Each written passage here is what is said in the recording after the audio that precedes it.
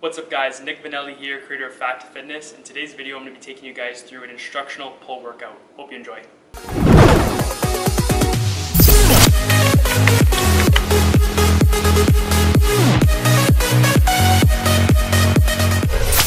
For our first exercise here, we're going to be starting with pull-ups. We're going to be doing them assisted because this is one of the movements that I cannot do for my dear life. So we're going to aim for 4 sets here, 8 to 10 reps, and what we're going to do is a slower tempo on the way down, and we're going to go up for 1. So about 3 seconds on the descending, 1 second on the way up.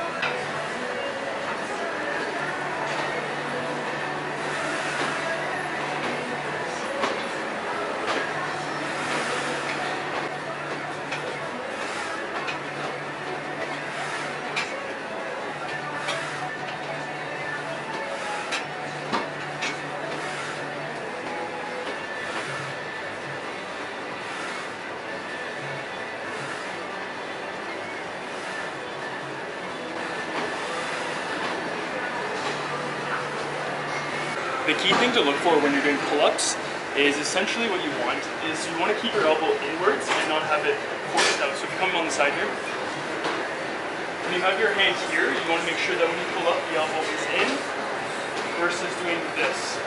Okay, because that's going to be a lot of pressure on the shoulder. This way you're going to get better contraction on the lat. And another thing is, when you're doing all your pull movements, you want to imagine like the thumb isn't there.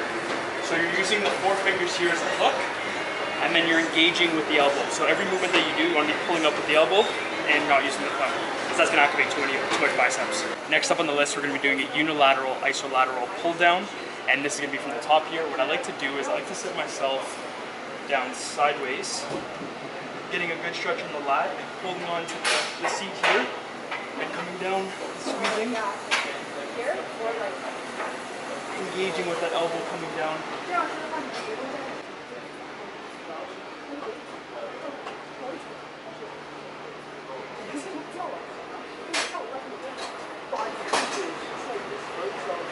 Side now. So here we're doing 3 sets, 12 reps on each arm.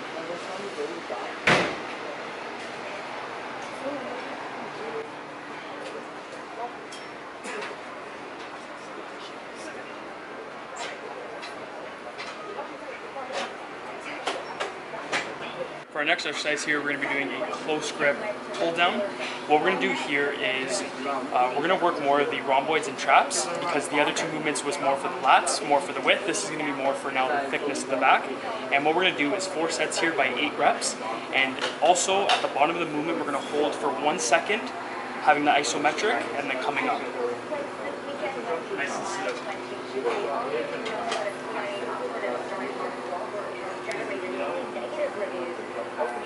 Nice and slow.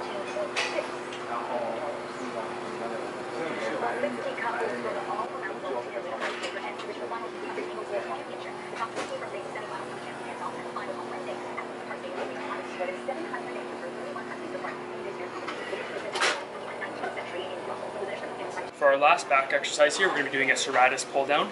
Now, key thing you want to notice on this movement here, a lot of people confuse this movement with doing a tricep row push down. So you're not standing super close. What you want to do is come back a little bit further, having the feet close together, leaning forward, keeping the arms slightly bent versus more bent. So slightly bent here, coming down and coming towards you. Down and towards you in one motion. Here we're going to be doing 3 sets by 15 reps.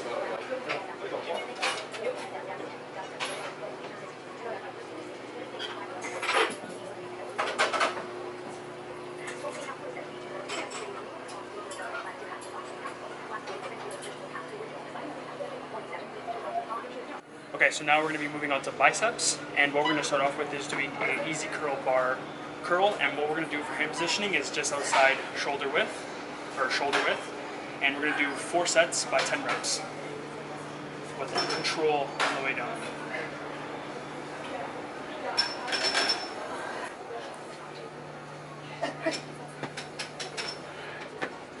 All the way down, locking out the triceps.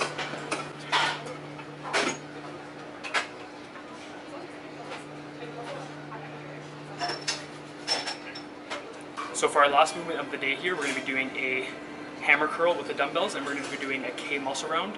So again, it's an overload method where you use a rest pause technique of 5 seconds to get 30 reps with a weight that you can normally get 10 reps with. And I'm going to speed this clip up because it's going to be a long one.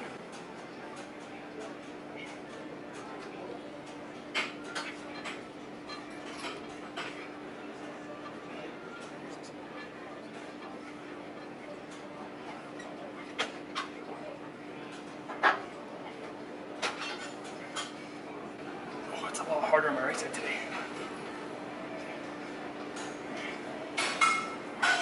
So we're dropping weight.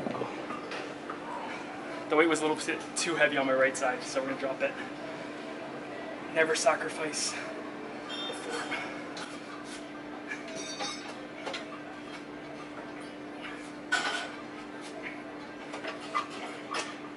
Come on.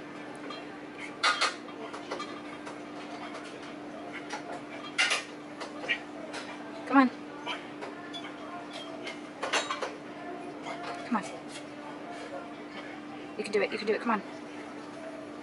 Come on. Forward. Forward. Forward. Alright, keep it filming. So that was an absolute grinder there, but that's a clear example that I want to show you guys right here. Is with my left arm, no problem. I can rep that for days. But with my right arm, it was starting to cause a little bit of trouble there, and I couldn't really do it. So again, if that's the case, sacrifice the weight a little bit and keep it consistent on both arms. Just slow down the tempo on your stronger side. So I hope you guys did enjoy this instructional pull workout. I am enjoying doing these videos, so give it a thumbs up if you did. Please subscribe if you haven't, it helps the channel out, and I'll see you guys in the next video.